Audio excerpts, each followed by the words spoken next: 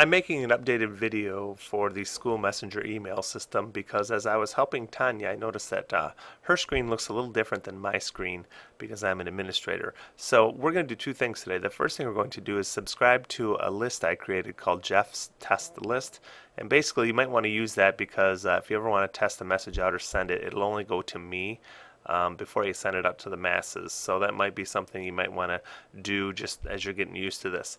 And then after that we'll actually create a message to send to that list. So basically to subscribe to that list, the first thing we're going to do is from within PowerSchool here, go down to School Messenger. And when you are in School Messenger, you will go to Broadcasts. And when you go to Broadcast, there are a little button called List here. You'll see right now that my test list is already listed there because I've already done this, but you probably won't have that there. So what you're going to do is go to the Subscribe to a List link right here and go ahead and see this one called Jeff's Test List, and you would click that, it'll say subscribe, and then that way you will be subscribed to it. Okay, that's just a good test thing you can do. Now let's go ahead and create a broadcast email blast here. So we're going to go to New Broadcast, and when I get to the new broadcast, I'm just going to call this one a test message. So I'll type in that one. It's going to be a general message. I'm going to go to the Add Message Recipient Lists. Now obviously if I was doing this for my full families for my building, I would check, FCS families. But right now I'm just going to do one to the test list to make sure that it works. So I'm going to click Jeff's Test List. It'll tell you that there's one person in this list, just me. There's 870 in the high school families and 39 in the alternative high school families. At any rate, I'm going to click Add Recipients like that. And then I'm going to come down here and I'm going to hit Continue. The next thing I'm going to do is decide what kind of message it's going to be. This is going to be an email message, and this box is going to pop up that says Email Stationery Preview. I've created stationaries for all of you with your building information down here in the footer, and you all should have rights to your building one.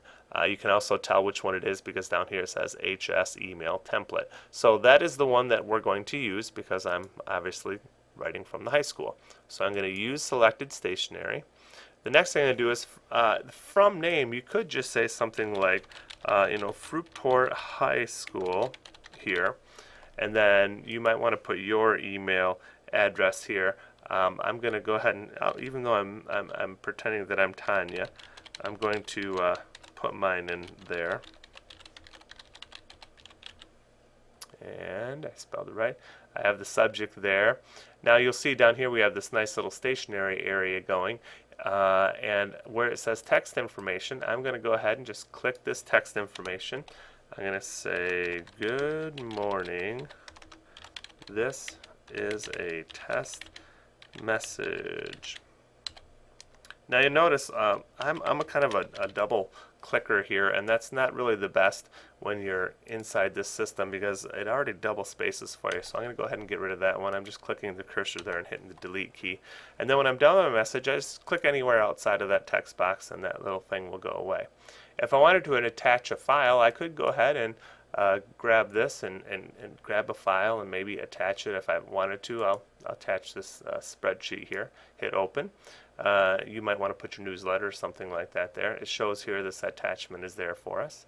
And then basically I'm going to go ahead and save the email message, and then I'm going to continue. And then this just kind of gives me a brief summary of everything that's happening. You can get a report of the job on its completion. You'll want to skip duplicate email phone recipients so that if you happen to have a brother and sister in the same building, it only goes to one email and not both of them. I could schedule it to send later, but for this purpose I'm going to go ahead and send it right now. And it's going to say, hey, it's been sent. That's wonderful. I'm going to continue here, and I'm just seeing how close we are. I'm going to go ahead and grab my email here a minute and see if the message is here, and by golly, right there it is, test message. When I click on it, you'll see that it just has a really nice look to it. The attachments there, and it also gives the people a chance to opt out if they don't want to receive these type of emails. If you have any question on this, please feel free to give me a holler, and I hope this was useful for you. Thanks.